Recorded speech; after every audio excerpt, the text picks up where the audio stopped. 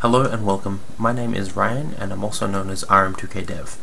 In our last video we created a sprite and we created a hero sprite, the object that represents that hero, and just a basic room to set that hero up. We also configured a few settings throughout GameMaker.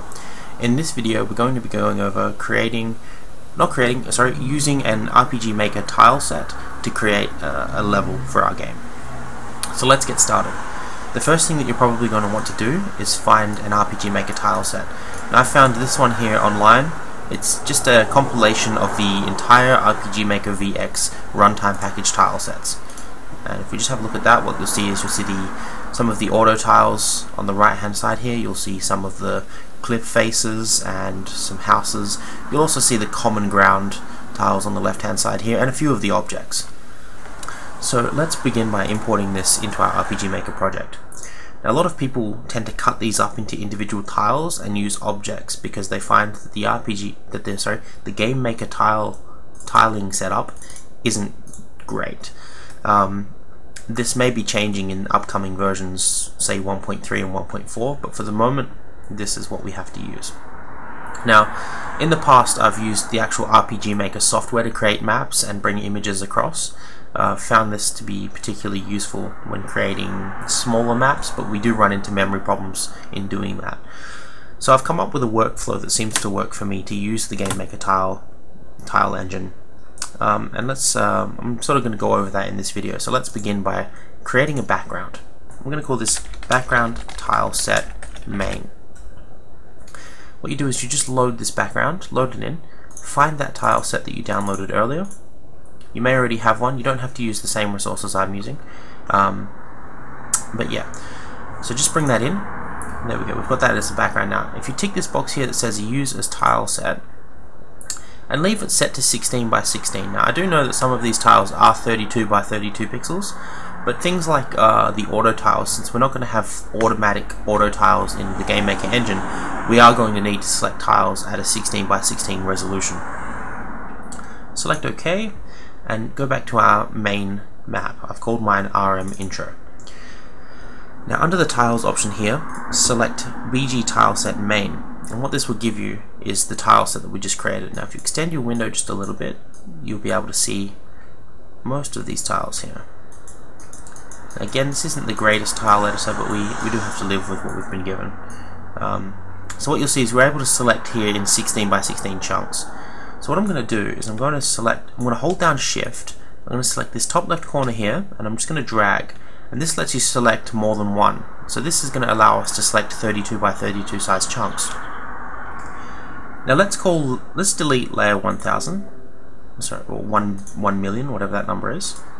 That's not going to let us. Okay, we'll keep it at that then. We're gonna use that as our base ground layer. So what we do is, sorry, I've just created the small tile. We need to create a 32. Let's begin by placing 4 corners, very simply like this.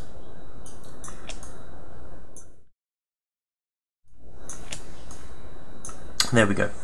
Now this is where it gets a little bit interesting.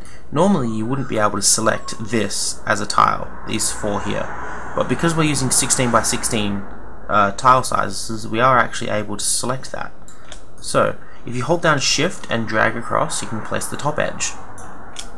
Then we select the bottom edge, holding down Shift again, holding down Shift and dragging across, we're able to create that across. And now we do the same thing for the sides. Hold down Shift and drag, select the top left corner of the tile, hold down Shift, drag it out to select the entire tile, come over to the map editor, hold down Shift, click and drag. This is going to give us our entire the outside section of our map. Now if we grab the inside section, hold down Shift, we can do the same thing.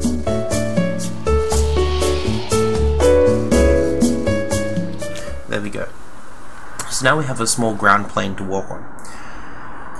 So this is the basis of how we use RPG Maker tiles. It's not the most effective, as I said. The tile editor could be much better, but this is all we have to use for the moment. So let's create a new layer. We're going to create this layer 10 layers below the current layer. So this is going to be, if we delete this number here and create 9, then all I do is 9, 9, 9, 9, and we're 10 below. On this layer, we're going to create our grass. We're just going to put some grass on the map. Also, another important thing to note, it is kind of important to keep track of these layers because we're unable to rename them in the layer editor. So if we add this layer here to our notepad list, we call this 10, 10, 10, 10. We call this one here floor. Then if we go to our next layer, we're going to call this one here 999990. Sorry, there should be another 9 there. Also one less 9. There we go. We're going to call this layer paths and grass. So again, this is where we can start to select the center of this grass, and let's just block in a shape. Let's just block in a couple of shapes like this. Now, I am not the world's best map editor, by far. I do not spend a lot of time making maps, so you're going to have to forgive me if this doesn't look so great. What we'll do next is we will begin to fill the edges in. Basically, we do this by selecting an edge. In this case, we're going to need to use this one. Sorry, wrong edge there. Sorry, one other thing to note is try to keep your tiles, if you can, to be spaced 2 apart, so that way you do have room to place these edges. So let's put the edges on. Now for doing this, we need to change our snap to 16 by 16. We can zoom in on our editor a little bit here. Just use your mouse wheel, and if you click and drag, you can also move the map around. But what this lets us do is this lets us place edges. So what we do now is we just place these edges in. What I'll do is I'll start with the corners, all of the top left corners, basically, is what I'll place into the map at the moment.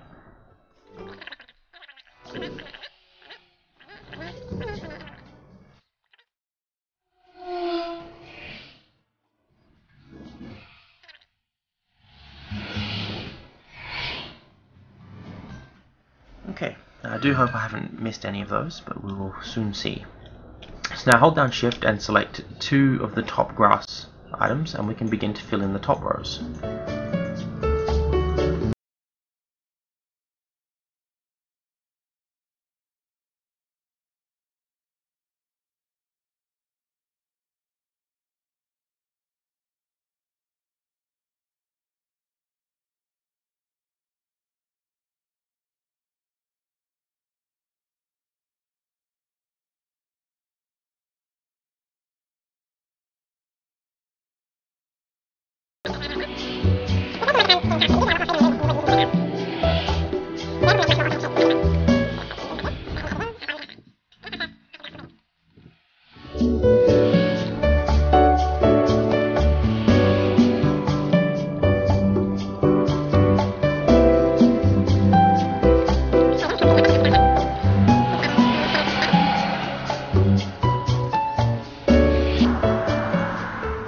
Like I said, don't feel too impatient about doing this. Good games do take time to develop, and while it does help to have tools like Autotiles, this is how it was done previously. You know, back in the old NES days, Super NES days, games like Final Fantasy didn't have Autotiles, and their editors had to go through the same process. And like I said, you will get better results in doing this.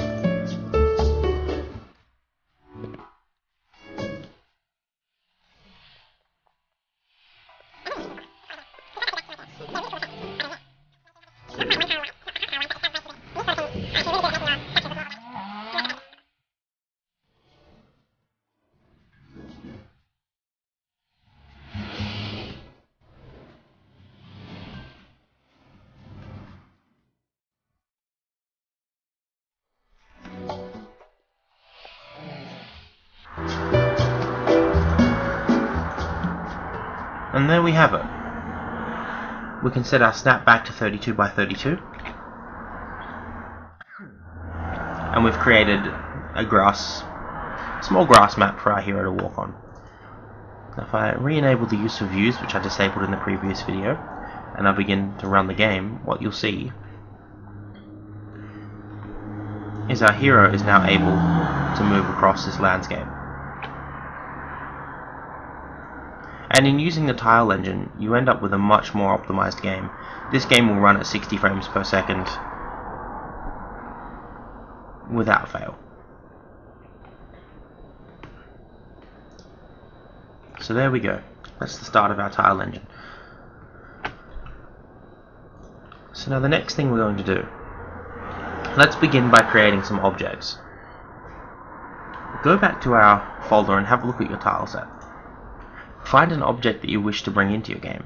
In our tutorial series here, I'm going to use this tree down in the bottom left hand corner of my screen. I just put a little circle around it. We're going to use that tree there. Later on I'll show you some cool animation techniques for that tree, but something that we need to attempt to do is get our game to be sort of off the grid. We don't want objects to be sitting on the grid exactly, and this is something that other game engines do. So I'm going to show you that in the next video.